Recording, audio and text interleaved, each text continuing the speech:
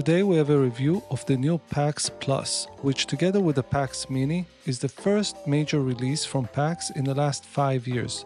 In this video we'll unbox, review the features, load and use it, and talk about the performance and what could have been better. I'll also share some tips that will help you get the most out of your Pax if you already own one. I included links and coupon codes to all the products I mentioned in this video in the description below. And just a reminder, I give all my review units, which I have a lot, to subscribers of this channel, so subscribe for a chance to get a free vape. More info on that is in the pinned comment below. All that said, let's unbox. So the kit contains Pax Plus vaporizer unit, 2 mouthpieces, flat and raised, 2 oven lids, full oven or half oven, a concentrate insert, a USB-C charger, a cleaning brush, replacement screens, and an oven tool. The Pax Plus keeps the same iconic and minimalistic design the brand is known for.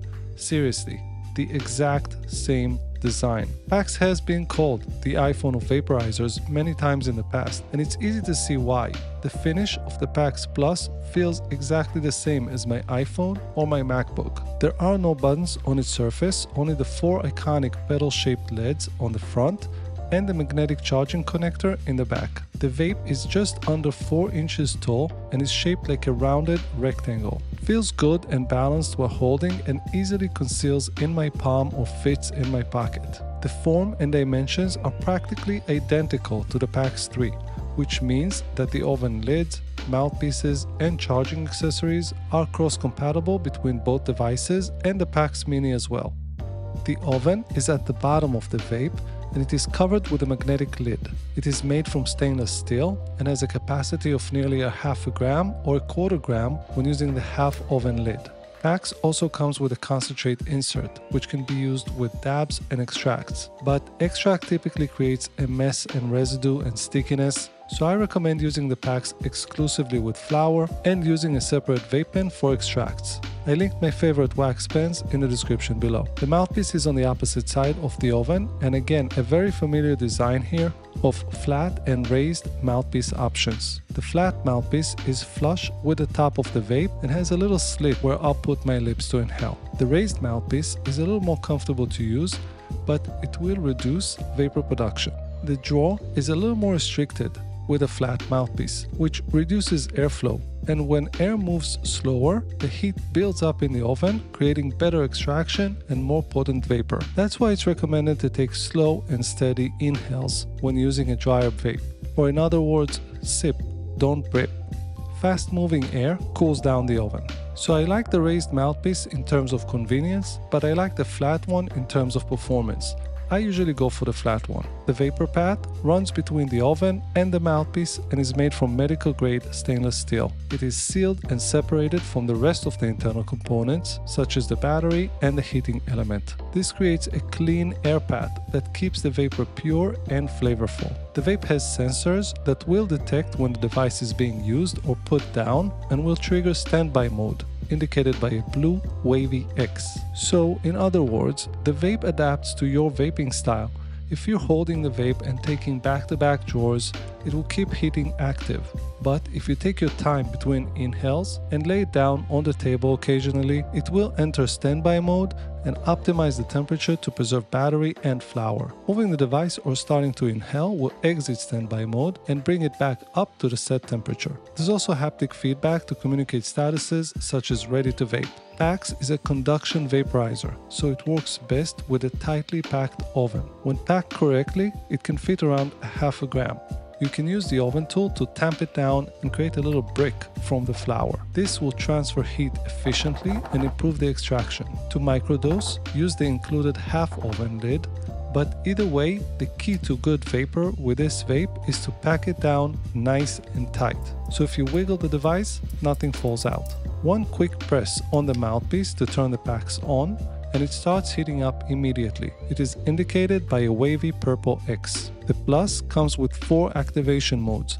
To toggle between them, I'll hold the power button for 2 seconds and then single click to toggle. Blue is the lowest and it's also called stealth mode. It minimizes visible vapor and dims the LEDs. Then green and yellow, which I typically use, and finally red, which is the highest setting. It's also known as boost mode, and this is also the setting that we'll use with concentrates. Long press again or a little shake will confirm the settings and heat up to that setting. When the X turns green, it's time to vape.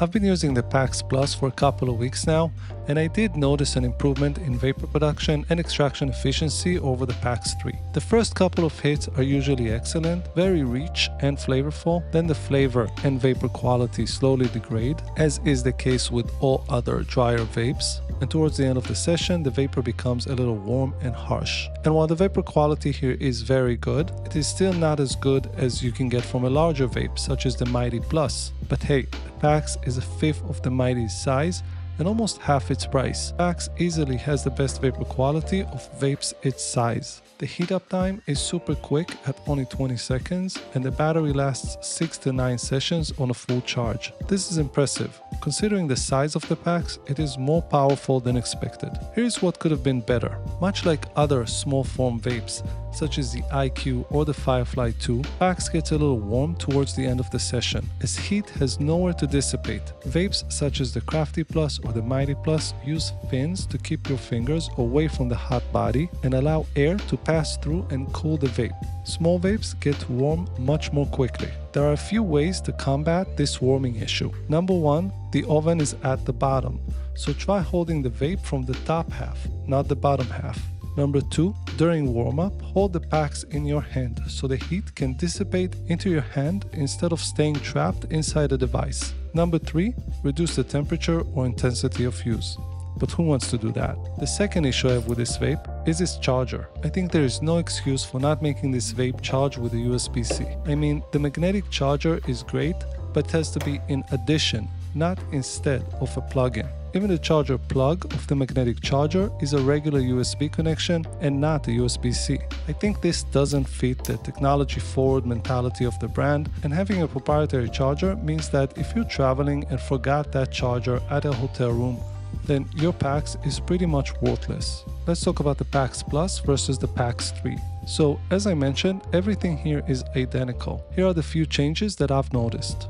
Pax 3 has a smartphone app. It looks like that functionality has been removed with the Pax Plus. Pax also changed the bottom screen to a 3D screen, which just means that the edges are raised a little bit, so it's easier to remove. Also, Pax doesn't disclose any info about what changed internally, but I think I noticed slightly better vapor production and extraction, so I believe improvements have been made to the heating element, but there's no confirmation of that. Everything else is the same, all parts and accessories are cross-compatible, and the devices are built on the same exact platform. Then with the Pax Plus, Pax also released a smaller, trimmed-down version of the Pax called the Pax Mini. Here's what's the same and what is different between the versions. So the same is the heat up time of 20 to 30 seconds and also the runtime of 6 to 8 sessions. The differences are the Mini is $100 cheaper, the Mini is slightly smaller, the Mini is only compatible with flour, the Plus can be used with concentrates as well. The oven size is a 1/4 gram on the Mini versus 1/2 gram with a Plus or a 1/4 gram with a half oven lid of the Pax Plus. And then the warranty term is 10 years on the Plus and 2 years on the Mini. The Plus has more accessories included. The Mini has only 1 heat setting versus 4 with the Pax Plus. So here's the bottom line. Not a lot has changed from the Pax 3, but Pax has always offered the best performance to size ratio of any small form dryer vaporizer, and this Plus is no different. Pax doesn't do one thing perfectly, but it's very good at everything. It doesn't have the best flavor and it doesn't have the best efficiency, but it is the best and most premium small form vape available today. It produces consistent results and is durable and long lasting. I haven't used my Pax 3 in a while, and this new version reminded me how much I enjoy this vape and how perfect it is to use while out and about. If you vape mostly at home, consider a larger vape, such as the Mighty Plus or the Crafty Plus. They're a little more powerful and will get better extraction. But if you vape mostly out of the house and need something discreet and portable, the Pax is easily your best bet. I've listed my top 10 dryer vapes with coupon codes in the description below as well, so check that out if you're looking to buy a new vape. Thanks for watching, subscribe if you found this helpful, and I'll see you next time.